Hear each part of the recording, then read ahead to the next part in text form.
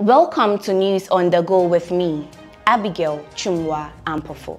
To matters arising in the Western region, the police service has arrested 9 individuals allegedly involved in illegal mining activities in the Ellembelle District. Those arrested comprise 3 Chinese and 6 Ghanaians.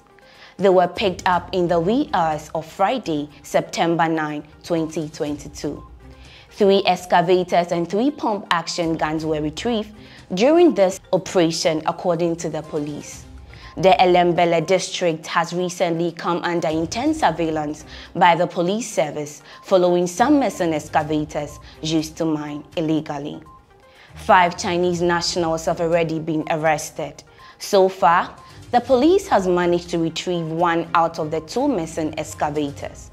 According to the police, while a team of police officers were escorting the excavator to Takrady at the Azim Junction, the DCE of Ellembelle, Mr. Kwesi Bonzo, organized and led some thugs to attack the police and obstruct the operation. Although the DCE and 3 others were arrested, the former has been granted bail. Meanwhile, the police are still in search of the missing excavators. This is the Independent Ghana TV, and to stay updated, subscribe to this channel and visit our website, theindependentghana.com. Thanks for your time.